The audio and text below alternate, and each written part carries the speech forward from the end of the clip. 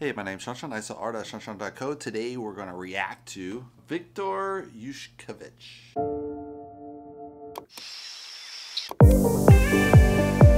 So he has two channels. I'm not sure why he has two channels. Alright, so looking at his channel, he has a nice landscape at the top here. He has his store, which is the Art Now Russia site. So he's selling off kind of an online gallery, which is a little bit dangerous because that could go down and you don't have your own website.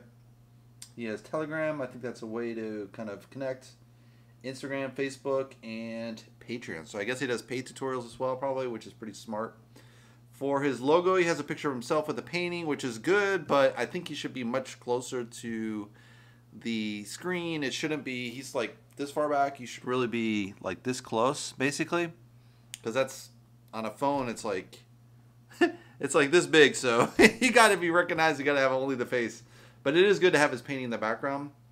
He has 525,000 subscribers, so he's doing really well. He has a little intro video, so that's good. He has his second channel right here. He has uploads and major playlists. You can stack these out. You can probably do 8. I think you can do maybe 8 on the homepage. So you might want to do this a little bit differently. I would also do a popular uploads, probably put that at the very top. And the second channel I put at the bottom. I'm not sure why he's doing 2 websites or 2 YouTube channels. If they're kind of the same, it's a little confusing. I don't know. I mean, I kind of get it if his real name is Viktor Yushkevich and you have that channel name. It's probably better than UVN Art, which he started with, obviously. But it is what it is, you know. He's sorting it out. So the first painting is called Storm at Sea, Seascape, Lighthouse, Ship, How to Paint, Easy Art, Something in Russia, Acrylic Painting. So one thing you'll notice on his channel is a lot of painting or advertising. This kind of notice he has a really quick time lapse of how the painting came together. It's kind of interesting.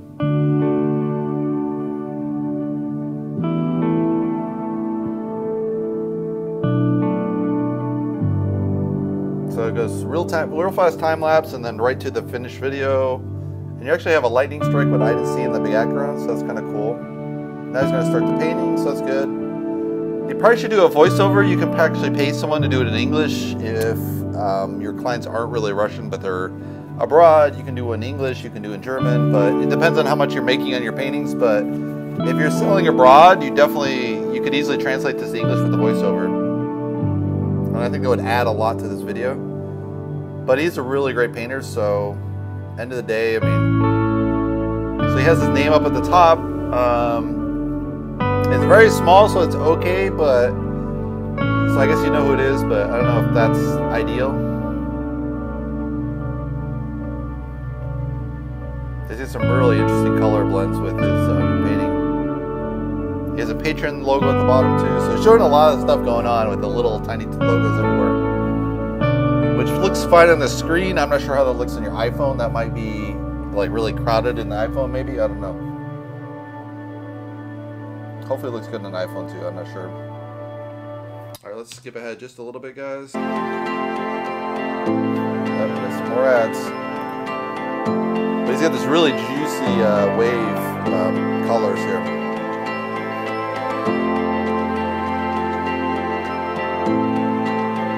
Very nice and dark. Shadows. I like the violence of the sea is really capturing it really well. Skip it just a little bit more, guys. So he's adding the lighthouse. I like how the sky is very broad and basic and only defined in some areas, and other areas are very kind of big, bold, cloudy. It's has a nice neutral background for that lighthouse to kind of sit in, even though there's a lot of variation in the color. It's really kind of neutral, what you call the gray area of the painting.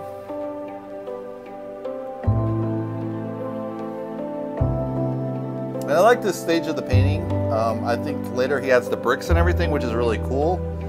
But I actually don't really care for all the bricks and detail, but it does look super impressive that you can paint that level of detail, obviously.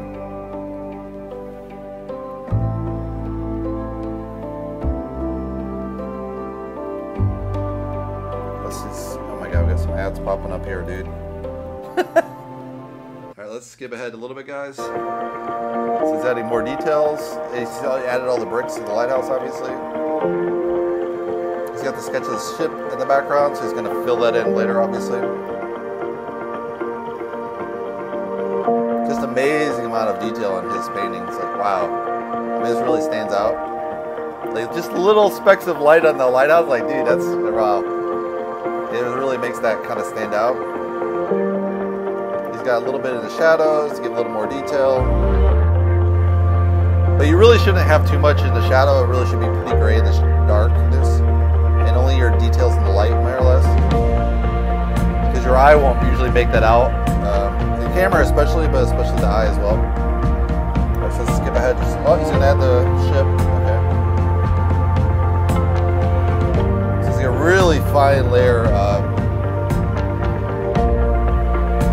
That's really smart. You use like a straight edge to get that straight line on the sails. I've tried to freehand, it looks terrible, so definitely use a straight edge. It's not worth it trying to freehand it. Some artists can pull that off though.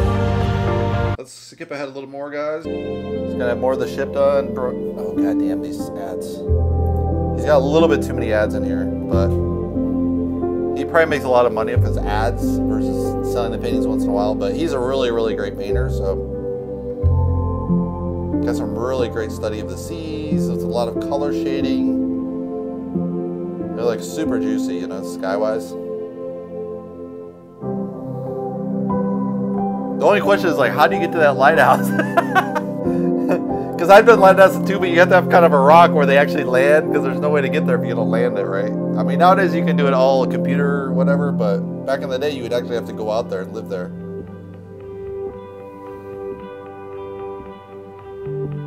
It's got a little bird in the sky, which is a nice contrast to kind of draw attention away.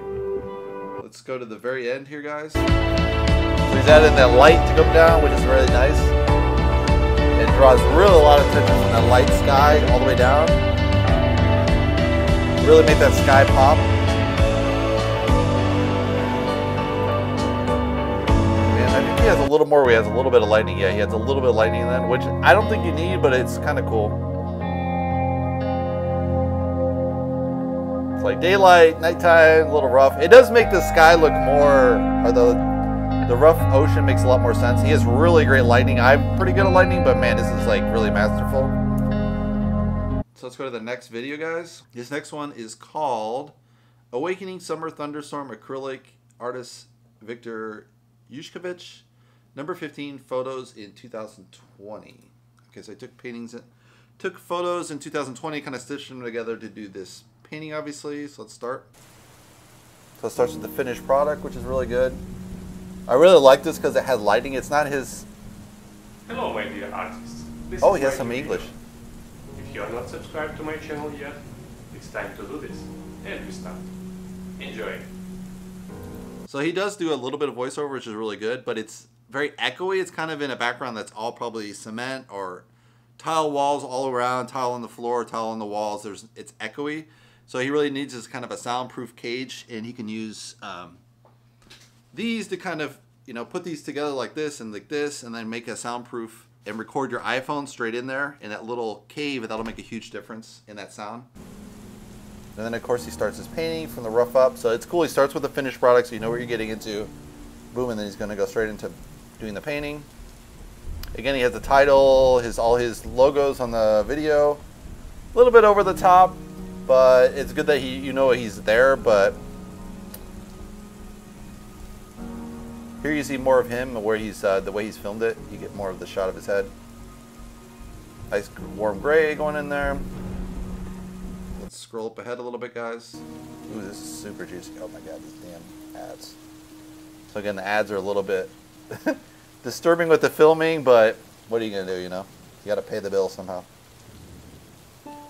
But if you're watching this slow, you get a pretty good idea how to do good clouds up, man. He has like really juicy colors, and like that blue and yellow next to each other. It's like, mwah. Such great colors. Let's skip ahead just a little bit more, guys. So he's starting to add a little bit of the sea.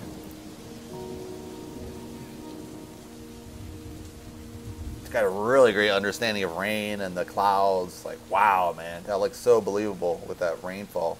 And you can just feel it just lightly misting coming out of the clouds there with that this light breaking in the background. It's like, whoa, man, you can paint like this, dude? Bro. I'm going to skip ahead a little bit more, guys. He's adding like a little pathway, which is always good. That S-curve path is a really great composition method. Shut up, lady. But yeah, that nice path really leads your eye straight into the storm, and he's obviously going to have the focal point down there. And the dark sea kind of closes in, so it's a really nice composition-wise, besides all the great juicy colors. And look how he's doing the grass. Like, wow, man, he has a really great understanding of how to paint those grass colors. Like, man, you see people paint like this, you're like, I just want to do landscape painting because it's so damn good, you know? So here he probably should have shot it more at an angle so that he wouldn't be blocking in the scene so much, but because he shot it directly over his shoulder, so when he's off to the side it's fine, but then he's kind of like in the scene, so that's a little bit problematic. But you can't reshoot this video, you know, it's just the painting's done. Let's skip ahead a little more, guys. So here he's zoomed in a little bit more, which is interesting. He's kind of changing the focal detail length. But man, look at the detail on the brushes and the bushes, like, so amazing. But it's so interesting, if you add enough detail, it gets really good if you know what you're doing. So it's like, wow, look at the branches, man. They're super thin, like, dude. I mean, he's got a lighter brush, so you can kick a lot of paint, but it's like, damn, how do you know how to do that, you know? It's like, bro. Oh, this is really cool, adding the purple against the green. It's obviously complementary colors. Adding some orange there to really make it pop. So you get a little bit of flower brushes and stuff there, which is really great against that darkness. Let's skip ahead a little more, guys, to get closer to the final product. You gotta love that really light green in the background to make that break on the hillside. Now he's gonna add some more trees in here. Like, his branches, man, is so damn good. And just look how subtle that rainfall is. Just like, it's like one or two brush strokes to get that. It's like, wow. Yeah, it's interesting he's doing the branches kind of like with no shrubs on them. Oh, he's adding a little bit, okay. Now he's gonna add kind of the highlights on the trees, which is really good as well. Which makes sense with where that land is, the light is really strong there. I don't know if he's gonna do it in the background. Okay, let's scroll to the very end. This is where he adds all the lightning, which is really amazing. And he has just a little bit of a haze of the lightning in the background, so it's really interesting. I've done mine a little stronger sometimes in my painting, but and look at this foreground. It's like, holy crap, man. Like, that's, and his signature, look at this, is a badass signature too. Wow. So he's even mastered a really great signature. I would just use a paint pen, but this is like a really killer signature. Like, super badass. And he dates it, which is super old school. I wouldn't put a date on there because then it goes 5 years and people are like, I don't want this 5-year-old painting, discount it. But if you have no date, they have no idea when you sold it, you made it, right? Thanks for watching this video. You may help my channel to develop by leaving any comment and sharing this video with your friends. Also, please subscribe this is kind of cool. He has like, and press the bell in the lower right corner.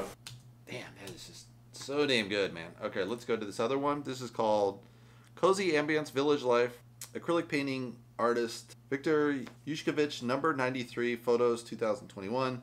I would skip this number 93 photos, whatever stuff, that doesn't mean anything, but some people like to number their paintings and their photos, but it really means nothing to the audience, so it's just, that's not a smart thing, I think. He's got a picture of himself with the finished product, so now you know what he looks like, which is good. I'll have a photo to take. It's always funny because in Russia they never smile because it's considered kind of like goofball if you smile. So they always take the shot like, I am a Russian. Even girls there take the picture like, I am hot. Check out my sexiness. So that's kind of a quirky thing about the Russian culture, but you know, every culture has something weird. The Americans smile a lot, so we just look like goofballs, right? Look at this juicy bluesy starting off. It's like, wow. It's like, mwah. Like a lot of ultramarine there. What the hell? So he has a little bit of sound effects here, which is really cool. With the, you hear the birds chirping, duck quacking. So that's super sophisticated to do that in the background to make the painting really pop. And he is doing. Let's look a little bit ahead for the guys. I wouldn't show the finished product at all to the sign there. I would just push that all the way off. The way he showed it before, I think, was better. It's so funny. He's adding a duck in there. Or no, that's a sheep baby. Like, are there sheep in here? Oh yeah, there's gonna be sheep in there later. But it's kind of hilarious to put that in there. That's a really cool, subtle thing in there, because he could have just had this kind of nice music, but he's got nice music. He's got an overlay of bugs and birds chirping, and then the sheep, you know, baying once in a while. Very, very, very, very nicely done on the sound side. It's like, wow, that's like maybe 3 or 4 layers of sound, just like, mwah. Again, if you add a voice layer, it would be a little cooler to explain what's going on. That sheep sound is hilarious. He's in the foreground using really sharp. That's a really cool thing. I didn't know people did it this way. That's really cool to get the detail there with that sharp knife. I have that same knife. I just never thought to use it in a landscape painting. Again, a really nice light here that you're seeing from the light come down, and you get those really nice light streaks to really draw the attention across. Yeah, the finished product is a little bit distracting there. I mean, if you want to do like the photo of like what he's painting from, maybe that would have been okay as a reference photo, but like I want to see the finished product at the end of the thing, you know? I mean, he showed at the beginning, and that's all you really need, I think. But again, great painter skills, great blending skills. Let's skip ahead a little bit more, guys. So now he's adding the sheep. It would have been cool to add the sheep sounds here, like they all of a sudden they're like, "Bae!" As soon as you paint them, that would have been hilarious. Maybe he did. Maybe it's just like where I stopped, cut in is different.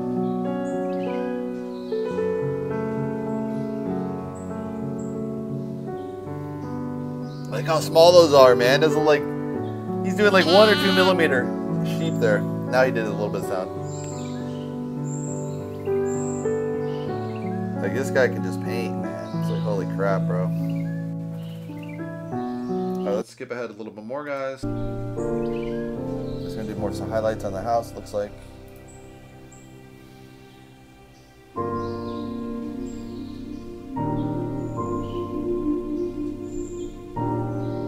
It's got a really nice dark area in there, you know, with the very background is kind of like neutral dark gray tonality, but then that corner is so dark, it's really nice and juicy. And it's interesting in the finished product, I think he adds more color on top of it, so he covers up a lot of the darkness, but let's skip ahead closer to the end, guys. Thus he's adding some more texture to the background, which is really cool. He's kind of layering in multiple layers of green on top of the blue background, like the blue shadows are in blue. Which is good. You make those sun streaks not as obvious. You kind of cut them down a little bit, which is good. You want to make that kind of light, not feel so over domineering. Oh, got some other stupid ads. Okay. Got some birds flying there. Let's see the very, very final. Okay, we got more ads. So he had a little, the really nice thing is he's had 2 blue people in here to really make that focal go like straight across. And the fence follows you all the way around, and then you got one house, brings back to the second house. You got the tree to really lock in by the fence there, so really a lot of movement. You got the other tree branches pointing through, and then the sunlight pulls you all the way down to that scene. So really great composition, which makes sense if you're at this level of painting, you would obviously have great composition. All right, so looking at the website, it's in Russia, so hopefully it's not falling under the sanctions, because that would be really terrible, because he's just a painter. I don't think he has anything to do with the war, obviously. And so it's just kind of this Russia. You buy this here. Let's click on one of these. I'm not sure how this works.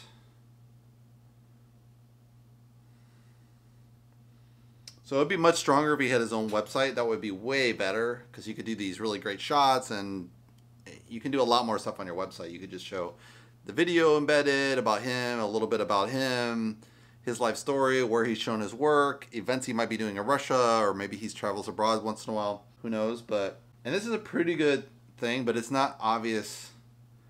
You got a little bit of issue with these sites is you don't know how to buy it. It's kind of like you have to speak Russian. So if you're English, you're kind of like cut completely off. So this site is not ideal, because he probably could, he's such a high quality painter, he could easily sell this in Europe, England, Germany, United States, Australia, New Zealand. I don't think he'd have any problems at all.